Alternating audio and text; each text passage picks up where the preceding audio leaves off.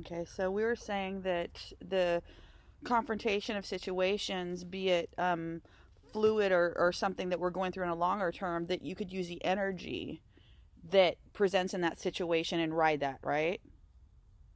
Yeah, because it's like a wave of high and low vibration.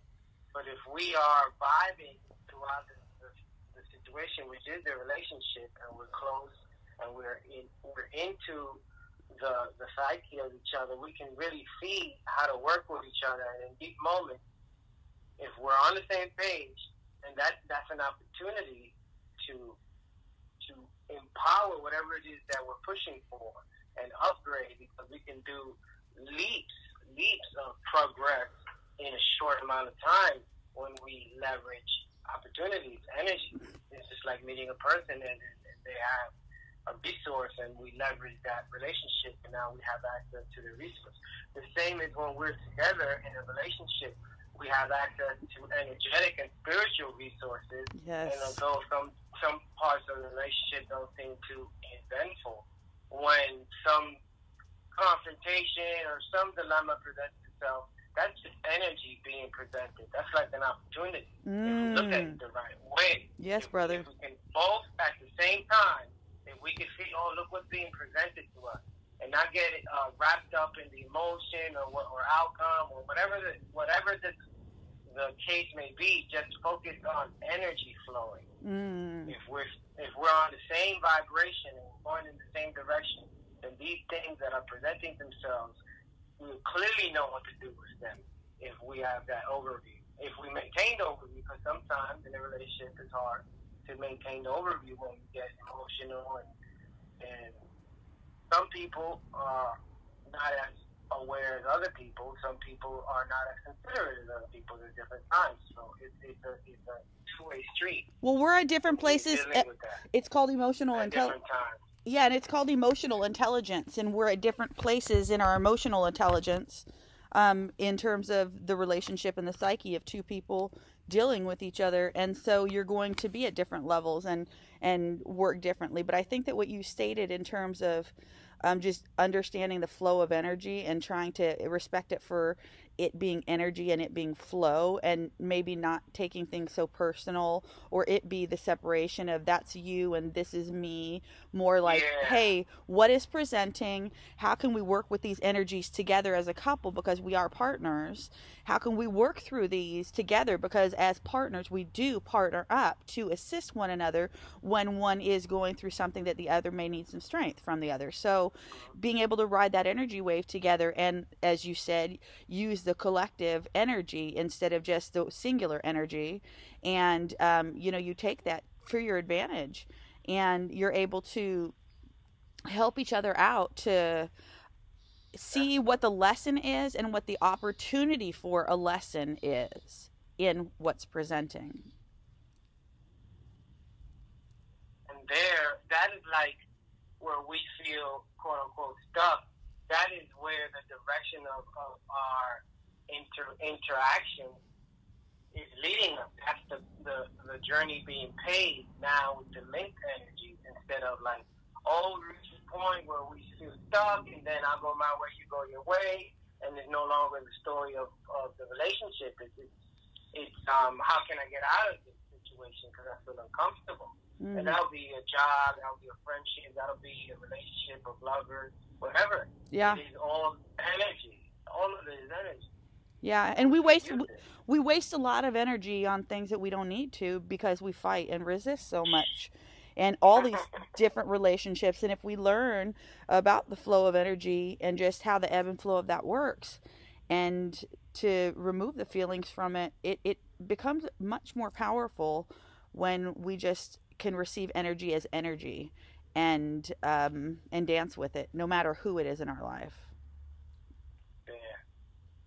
Yeah.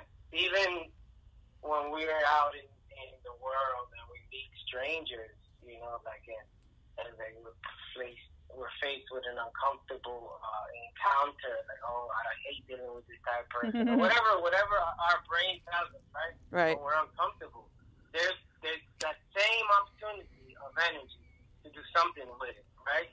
If we can be in the overview. It's hard. It's like having the view from the upper region of our conscious, our higher self. You know, looking at it downward, you see all of what the body's saying, look what the heart is saying, look what your eyes are doing, look what your hands are doing, look what your mouth is doing. It's true. It's like, this is overview of yourself, and then you choose, pick and choose what aspect we're going to express, or not, or just observe, or just, you know, teach, whatever. If we're aware, it's like being prepared for any situation just by using our instincts. Yeah. From the upper regions. Yeah, it's what is one of my taglines is dancing with the universe. You use your higher instinct so you could dance with all the different energies that are presenting, and you really are coming at it from all these different angles and putting it together, and it's like you have such a different overview from when you're personally effectuated by all these things that are, quote, happening to us.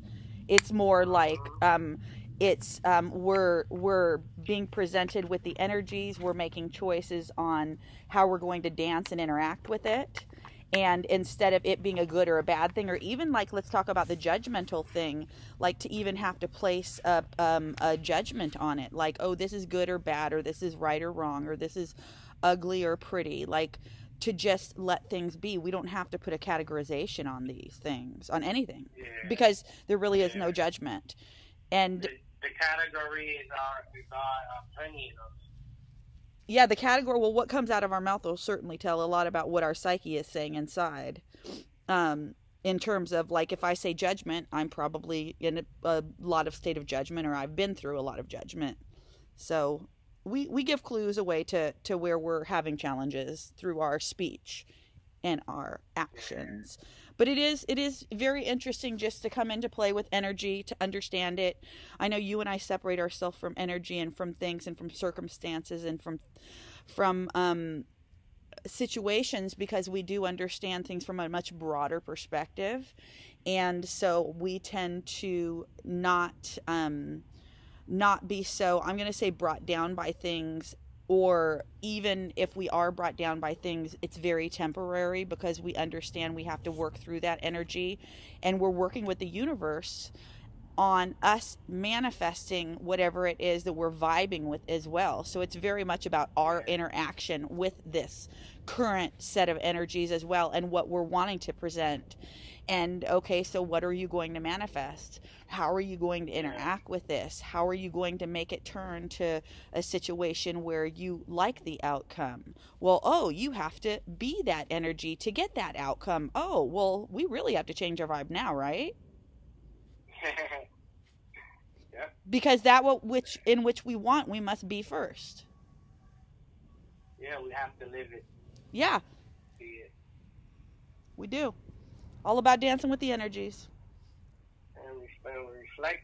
So if we can see that we always, especially when we're in close quarters with each other, we're always reflecting the psyche of another. And it's always being played out in like a mutated form. And we got to really pay attention to that when we are trying to elevate ourselves to the next level and keep on progressing in energetic means and physically or financially. How do we want to progress through life? Just being aware and conscious. It's everything gets mutated and intermingled and intertwined and entrapped with each other. It's inevitable, unless we're going to be in a cave somewhere, not interacting with the world. That's not realistic at this point. Talk about anything. It's definitely important to learn how to work with energy, learn how to work with people's energy, learn how to understand what's presenting, and learn how to ride the dang wave, because all of us have these situations on a day in, day out basis with everybody we interact with, and getting comfortable and familiar with energy is something that everyone has to do. It's true.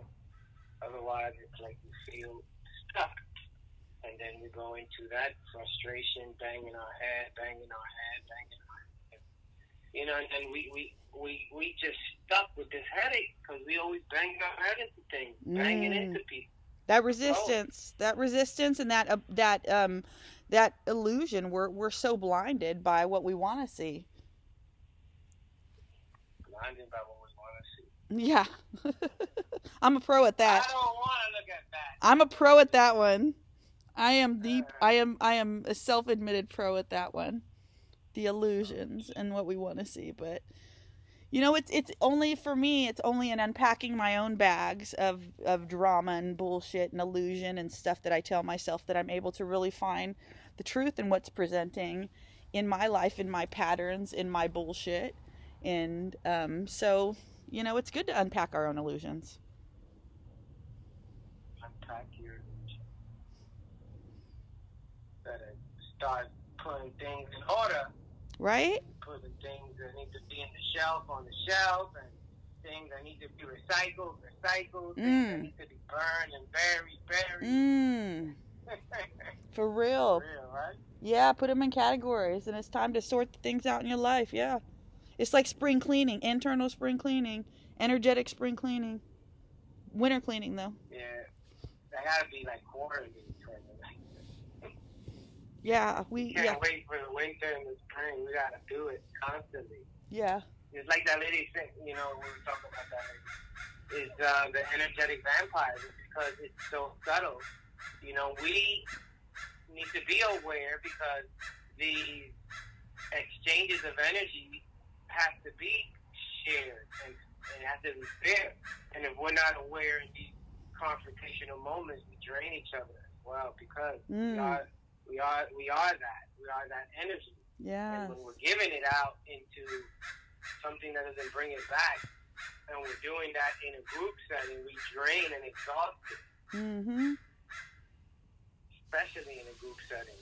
We do. It takes more energy to be in a group, and then if we're exhausting with the energy that we have, it's like explosive.